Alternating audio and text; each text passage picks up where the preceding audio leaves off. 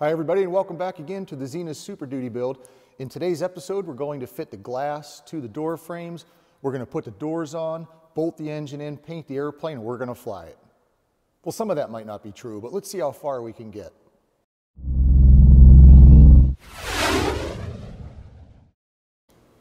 Well, the first step is to attach the door frame to the fuselage.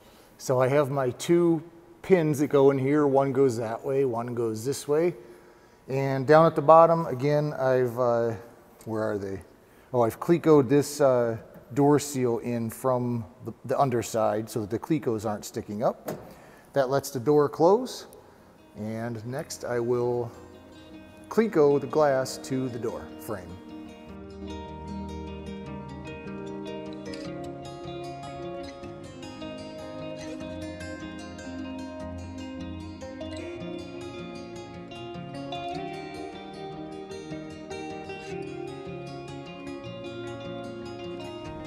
You can see how much overlap there is on the glass. Now, not on the top because I've already trimmed that, but on the front and back and on the bottom, you can see there's quite a bit of overlap, which is really good. I'm glad that there's enough of an overhang there, and it'll let each builder custom trim it to fit their particular airplane.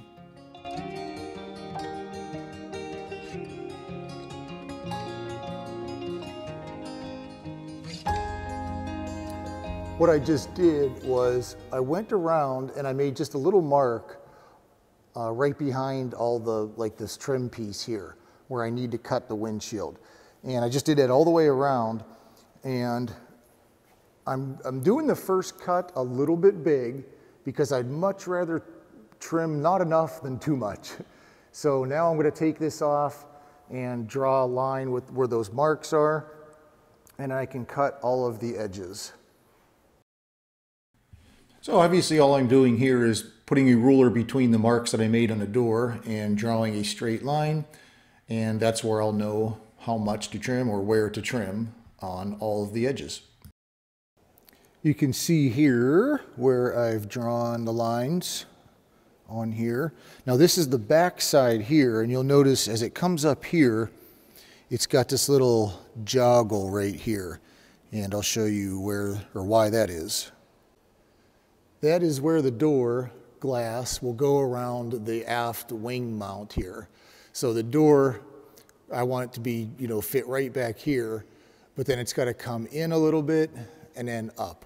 So that's why I have that little joggle. I can show you what I mean by looking at the cruiser here. Here, this big gray piece right here is the aft wing strut attach point. And you can see right there where the glass is cut. So it goes all the way back to here, and then it's cut out around there. And I think the first thing I'm going to do is drill a hole right here so that when I cut this out, there would be a round edge there, and again, not a 90-degree corner.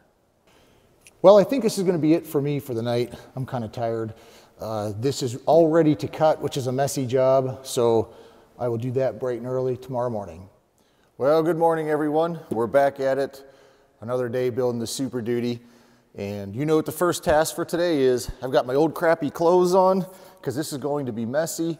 We're going to trim all the way around this door, and we're going to get dust everywhere.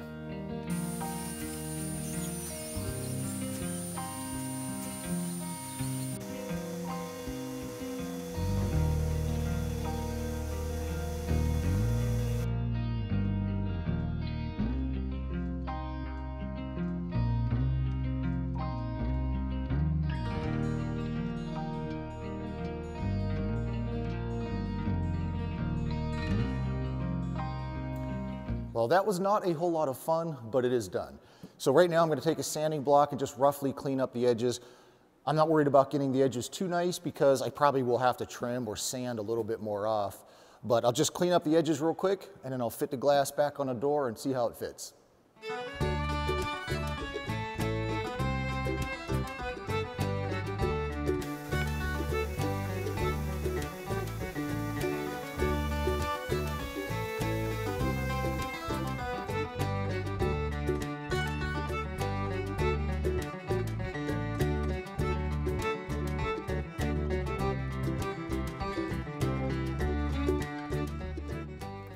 Well, let's see how we did here for our first cut. Now, some of this might be hard for you guys to see in the camera, but one of the things I notice is even the door is cut perfectly straight, but I notice it's a little bit closer up here to the trim than it is in the middle.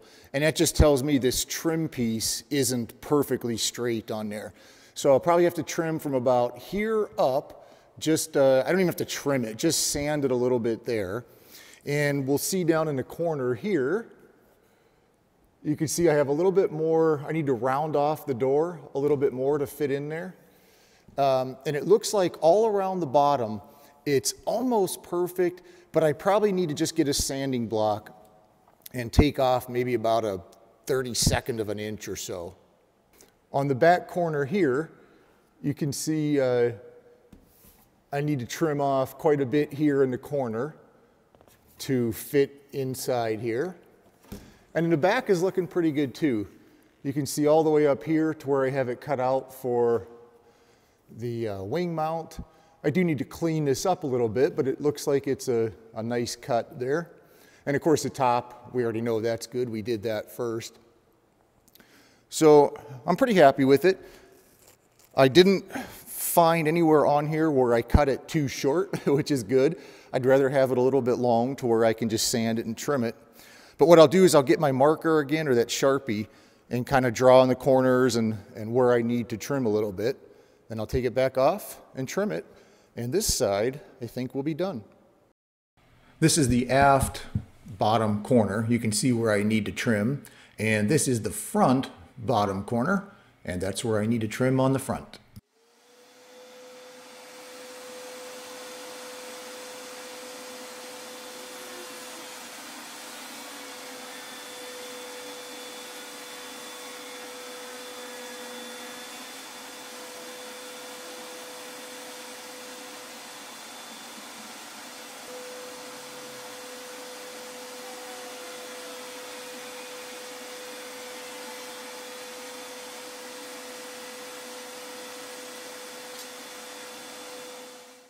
And here it is, take two.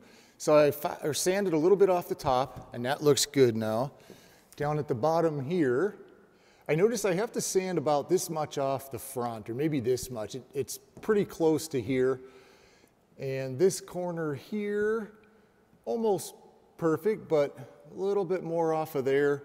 All around the bottom looks pretty good. And then in the back corner, that's almost perfect, but I need to sand just a little bit more. It's just touching the aluminum there. And then don't forget, this will be painted, so I definitely don't want this touching the aluminum at all when the door closes. It doesn't need to touch it, and I want a space there so it doesn't scratch the paint. So I do need to sand a little bit more off of that curve, and everything else looks good. So just a couple more spots there, and this door will be complete. All right, after sanding it down again, I'm happy with the overall fit here. I think everything's looking good. Now I notice there's a few spots on the very bottom that may be just a tad long that I might need to sand a little bit more, but I'm going to wait to do that because this door seal is not riveted on. And I think once it's riveted on, it will come down a little bit. You can see how I can push it down here. So I don't want to fit the door to this and then have this come down and then have too big of a space on the bottom. So right now there's a couple spots where it's just barely touching. So I think what I'll do is, like I said, once I rivet that door seal, I can put the door back on, and if I have to, just take a sanding block and clean up the bottom edge just a little bit. But all the corners and sides and fronts and everything are looking good. I think now I can move on to this right here. I need to cut this hole out.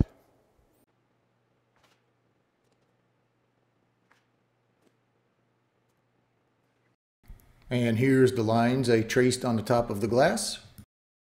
The first thing I did was just drill a hole in the middle, and now I'm just going to open up that hole with this uni bit, just enough to get my grinder in there with a Dremel, and then I can open it up while it's still on the door frame.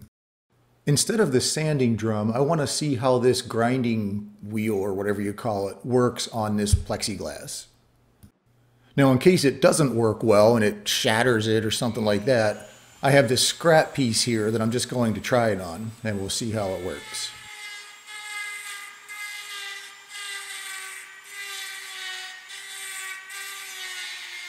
It works very nicely. I will use it.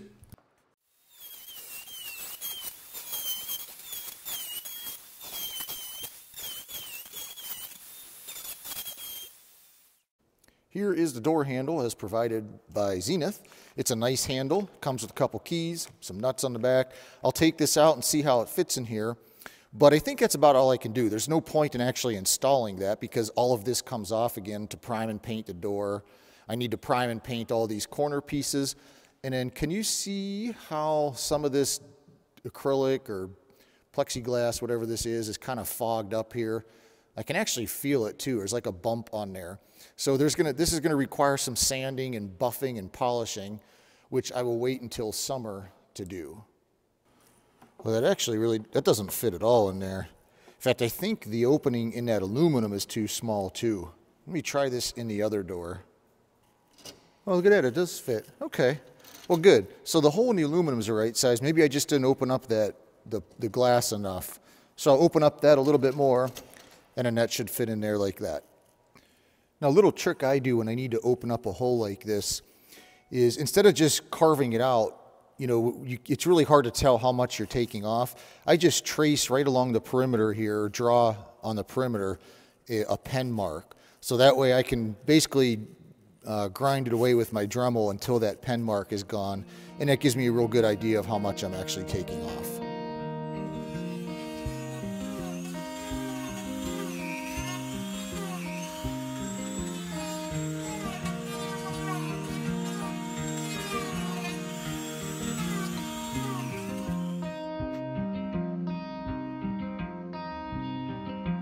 Now this door is mostly complete. The next step, like I said, is to paint the frame and the brackets.